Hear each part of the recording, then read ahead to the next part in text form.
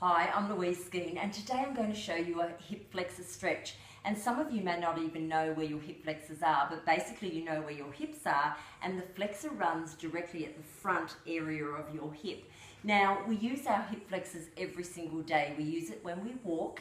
We use it if you're a runner, then you will use it every day as well with impact on it.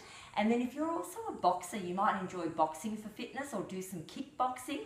I can guarantee you your hip flexors are being overworked in that area. So if you're not stretching your hip flexors every single day, you may eventually find that your lower back really starts to seize up and give you less mobility, and some pain goes along with that, and nobody wants that. So what I'm going to ask you to do is take yourself down to the floor, make sure that your lower back is pressed down to the floor, okay, and your knees are bent, your knees and toes are tracking forward. Now all you're going to do is take one knee up to your chest, and in this case I've got my right knee up to my chest, and my toes and knees are tracking, my lower back is down, and now I'm going to raise my glutes, my bottom off the ground, and I'm stretching through my hip flexor, trying to raise up as high as I can, and I'm going to hold this for about 5 seconds, and then I'm going to lower it down, and I'd like you to do this about 3 or 5 times all to one side, and then you're going to switch over. So the knee and toe tracking,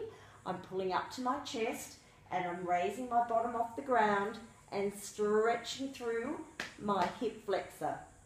Okay, holding that for that 3 counts, 3 seconds roughly, and I'm going to do that about 3 to 5 times.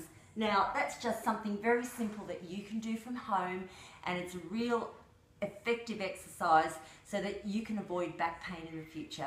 Okay, have a great day. I'll see you again soon. Bye for now.